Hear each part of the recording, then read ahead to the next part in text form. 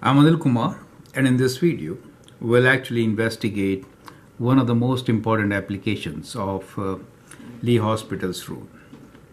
Now, here we have a formula which gives you the amount when A0 is the invested amount. The principal has been invested over a period of T years at interest rate of I, and N is the number of times the amount is being compounded per year, right? Then finally, after T years, that amount increases to A. So that's the formula which represents the investment after T years when investment is done at interest rate of I over a period of T years, and N is the compounding numbers per year. Now the idea is that if we make it continuous compounding, right? That is, when we say continuous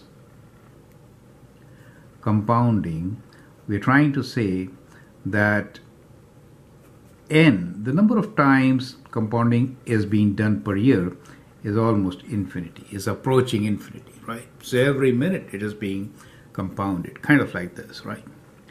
Then what happens to the formula? How is A related with the invested amount A0, right? So we can find the limit of this function, which is 1 plus I over n to the power of nt, where the compounding period n is continuous, means approaching infinity, right? So this is what we are interested in finding. So that is a factor by which initial amount or the principal is being multiplied to get the final value of the investment after T years, right?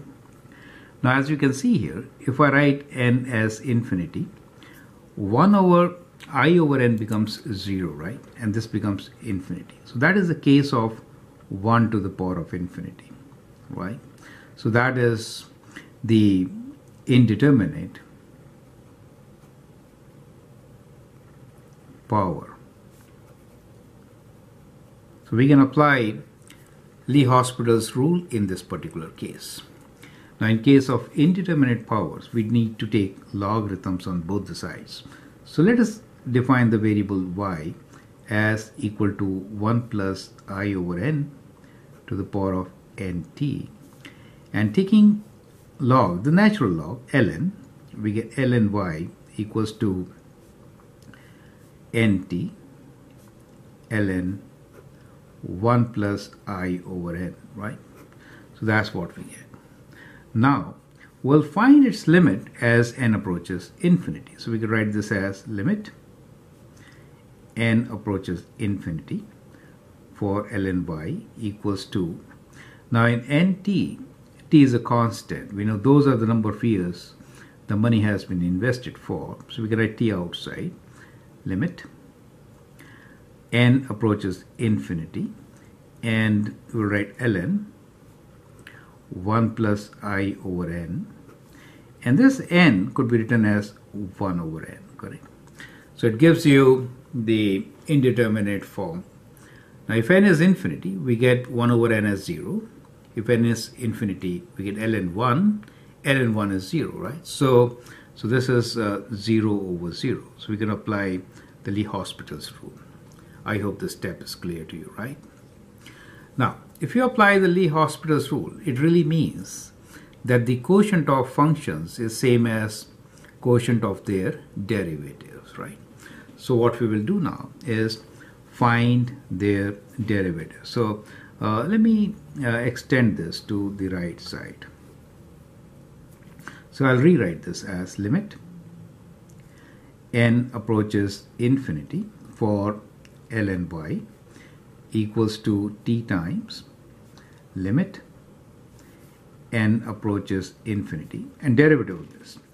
Now derivative of n 1 plus I over n is 1 over this, so we could write this as 1 over 1 plus I over n, right, times the derivative of I over n, which is times minus I square over n, right? So it gets multiplied by this.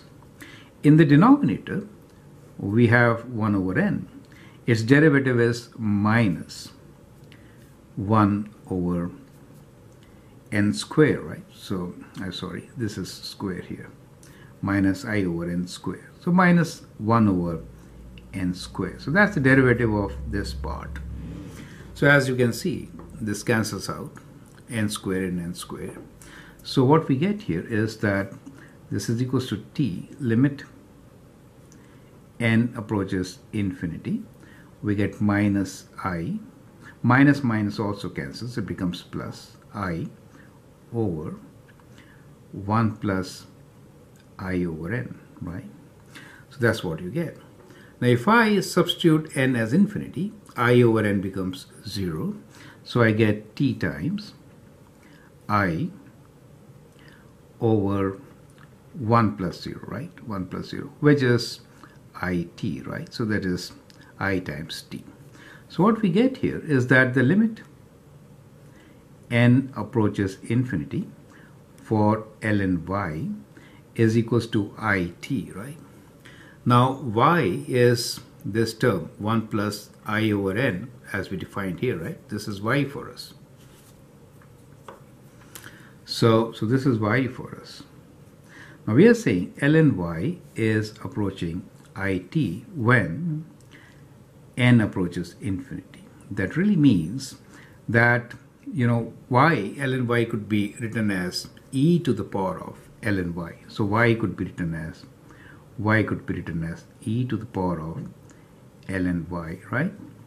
So y is 1 plus I over n to the power of t, and its limit as n approaches infinity. So let me write now here, limit when n approaches infinity for y, which is 1 plus I over n to the power of nt, is indeed equals to e to the power of ln y as n approaches infinity.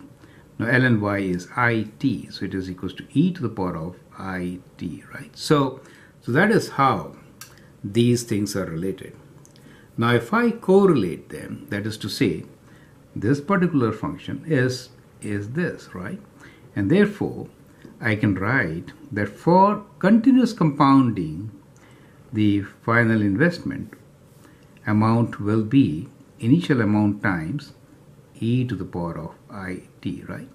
So that is how we can derive the formula for continuous compounding, right? So I hope you understand and appreciate how using L'Hospital's rule we can actually derive the formula for continuous compounding from a standard compound interest formula. I'm Anil Kumar, and I hope you understand and appreciate how it has been done. You can go through this video once again to understand the concepts. And always share and subscribe my videos. Thank you and all the best.